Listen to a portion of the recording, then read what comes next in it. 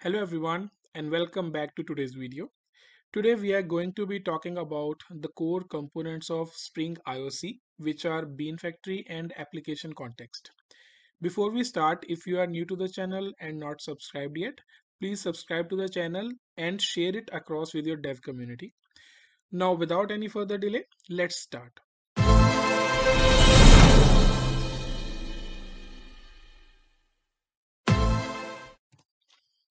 The main concept of Spring framework is dependency injection, which is possible because Spring is actually a container and it behaves like a factory of beans.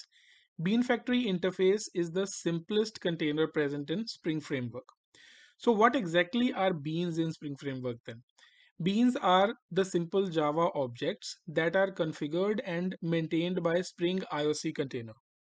As we have already seen in our previous video of inversion of control, we configure all kind of required beans in an XML, and then Spring IOC container will read that configuration from the XML and create the objects of those configured beans and manage their life cycle as well.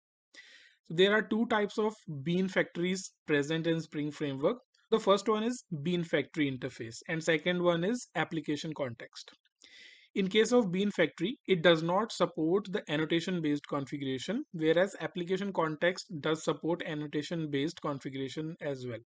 So in case of Bean Factory, we only have to configure the beans in the form of XML.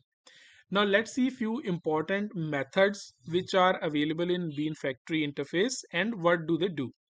The first one is contains bean and it requires one parameter as an input, the name of the bean. So it will check in the factory or in the pool of beans if that provided name bean is available or not. So it will return either true or false. The second one is get bean. So using this method, we can provide the name or ID of the bean and it will retrieve that bean from the pool and return it back to the caller. The third one is get type. So if we want to know what type of bean is there, like if it's a student or employee kind of bean, so we can provide a name of the bean and using get type method will come to know the type of that particular bean. The other two methods will tell you the scope of the bean. So is prototype, it will return true if the provided bean name is actually of scope prototype. Otherwise it will return false. And similar for is singleton as well. Now let's see what steps we need to follow to create a Spring project as well. So the first one is create a Maven project with Maven archetype quick start. You can use any IDE for that. After that, you need to add Spring framework dependency in pom.xml. Then we'll be creating a Pojo class. After that, we'll configure the beans in XML. Then we will use the bean factory to read that XML for object creation and injection. Now let's move to the IDE for our hands-on. So I'm using Intel IJ as an IDE. So here, let's start looking into the files which I have already created in one of the test project. The first one is pom.xml. So what exactly is a pom.xml? It is a configuration file which is required for the Maven projects so that it can contain the configuration and all the required dependency details as well. So what do we need to update in pom.xml after creating the Maven project? We need to add the maven.compiler source and target. This is the version of Java that you will be using. And after that, you under the dependencies section, you need to add this particular dependency org spring framework spring and its version. So once you add it, you need to go to Maven and you can execute some Maven goals like clean install so that it can fetch the mentioned dependencies and store them in your local. So that is the configuration required in pom.xml. Now next was to create our Pojo. So for our example, I have created this student class. So it is only having one field which is name, created setter and getter method for that, and also overridden the toString method to display it in a proper format. So once these two things are done, then we can create our config.xml file. You can name it anything, but you just need to place it in the class path. So here I have placed it in the resources folder. So what I have done here is I have added this bean This bean, first bean is for bean factory, and the second bean I will be using to demonstrate the application context as well. So let's see what this bean contains. So it contains ID. ID is student. So we will be using getBean method. By providing this ID, we will be able to fetch the bean created by SpringIOC using this particular configuration. And here we need to specify the class. So the class is org example student.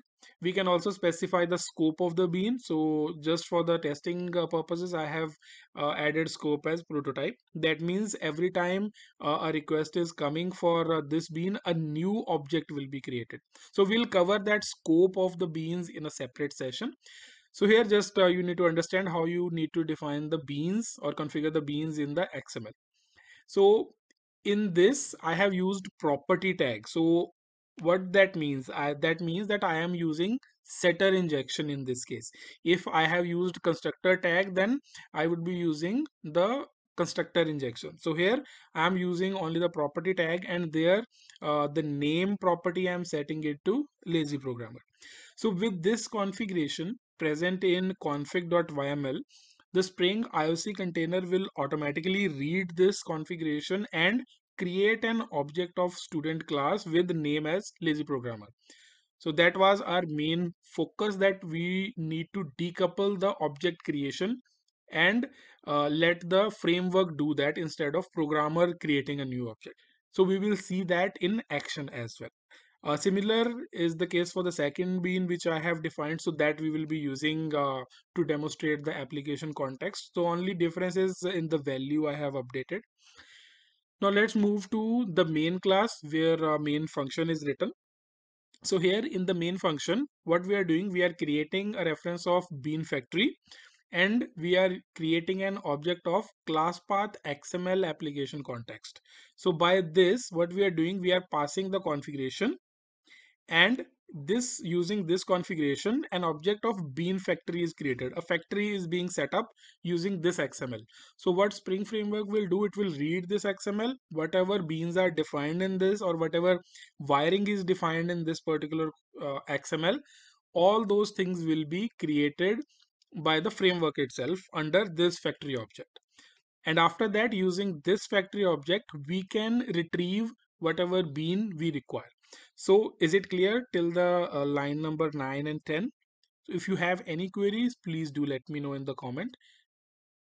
The next is, we need to get, now we already have the bean created which is with the ID student.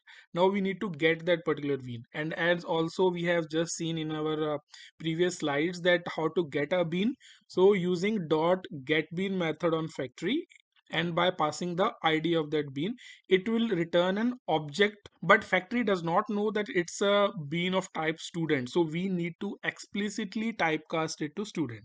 That's it. And we can assign it to any student reference. So here S1 is the student reference to which we are assigning the bean returned by getBean method.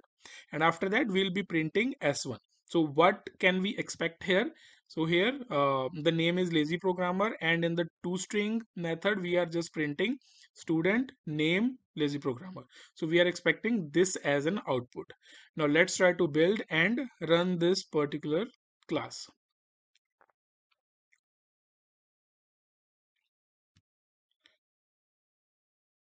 Now let me maximize the console as well. So here you can see an object of student has been created, but you see we have not used a new student keyword anywhere. So now the developer is not responsible for creating the object of student. The student objects are created by framework itself in the factory, and we are just requesting the factory to give them whenever it's required. So it is just the factory is injecting those beans whenever it is required or requested. So here you can see the output of that student object. But if you see closely, see the log here on top of that. So here you will be able to see that it's loading the bean definition here. From where it is loading, the resource is config.xml. So it is reading that config.xml to load the bean definitions and create all the beans which are configured inside that. And also it will maintain the complete life cycle of all those beans. Now let's see what is application context as well. It is a sub interface of BeanFactory. BeanFactory provides basic functionalities as we have already seen, and it is recommended to use for lightweight applications like mobile applications. On the other hand, application context provides basic features in addition to enterprise specific functionalities. So what are those enterprise specific functionalities? The first one is publishing events to registered listener by resolving the property files. Second is methods for accessing application components. Then it also supports internationalization. And in the end, we have loading file resources in a generic fashion. One thing that you need to note here is that the Bean Factory interface is being deprecated in the latest releases of Spring and Spring Boot. There are different types of application containers provided by Spring to cater different needs. Let's see a couple of containers for application context. First one is annotation config application context. This class accepts classes annotated with @configuration, @component as an argument and return the context itself. The constructor of this accept one or more classes. If two configuration classes are passed as argument to that constructor and have some common classes defined with the same type and name, then the beans defined in later classes will be overriding the beans in earlier classes when passed an argument. To enable this overriding functionality, we need to add one property in application.properties file, which is spring.main.allowBean definition overriding is equal to true. So once that property is added and set to true, then that overriding will work. Another container is annotation config web application context. It was introduced in Spring 3.0. It is similar to the application config application context for the web environment. It accepts classes annotated with @configuration and @component similar to the previous one.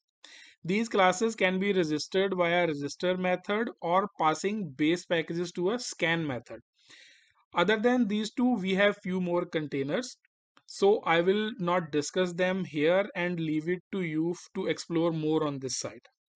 Now again, let's move to the IDE for our hands-on. It will be a very short hands-on. So I'll be using the same config file or the configurations that we have done for Bean Factory demo. Now we will create an application context object as well in the similar fashion. Now let me clear the logs from here, and I will comment out the Bean Factory related code, and I will uncomment the application context related code. So here, just similar to the Bean Factory instantiation, so we are passing the same config.xml file and create application context file, create application context object, and using the same context.getBean method, we are able to get the bean. So here I am passing a different bean, which is student1. If I go to config.xml, I can see the student1 bean is having name as lazy programmer 1. So now let's try to execute this program.